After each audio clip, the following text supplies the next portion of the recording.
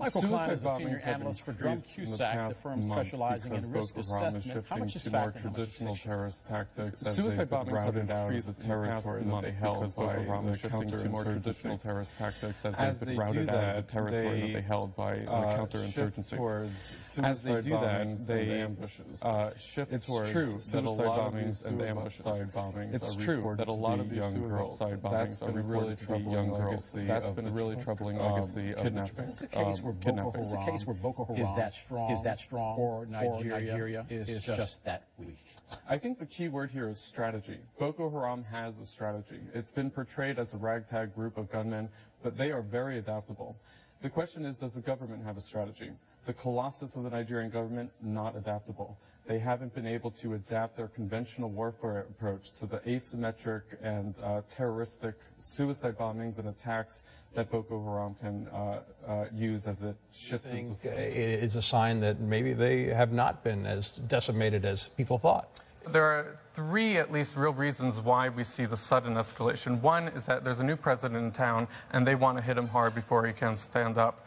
Two, they've adapted their strategy to the conventional counterinsurgency techniques of the government to retreat from holding territory towards more asymmetric warfare that relies on sleeper terrorist cells, more in the model of al-Qaeda.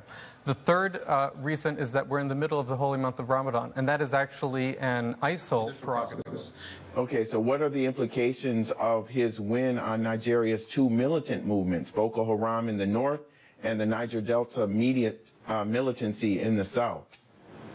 Right. So Nigeria basically has two historic militant movements. One everyone knows about right now is Boko Haram, which is raging in the northeast of the country, the region where Buhari himself is from.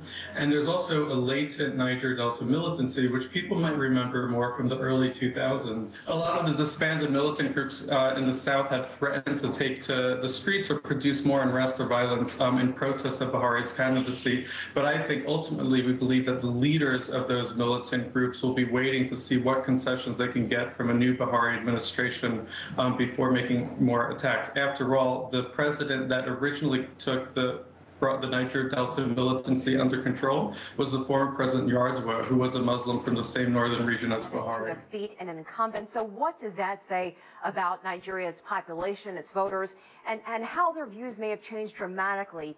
And how has he been able to shed his past as a military ruler?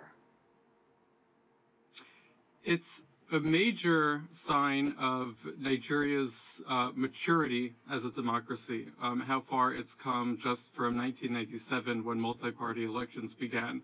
Like I said, I think the greatest impact that Buhari has had so far was his election.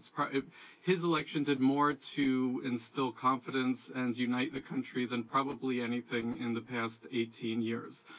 Nigeria is an extraordinarily young country. 70% of its population is under the age of 30. So starting or getting off on the right foot now in 2015 could mean a lot for its own political development.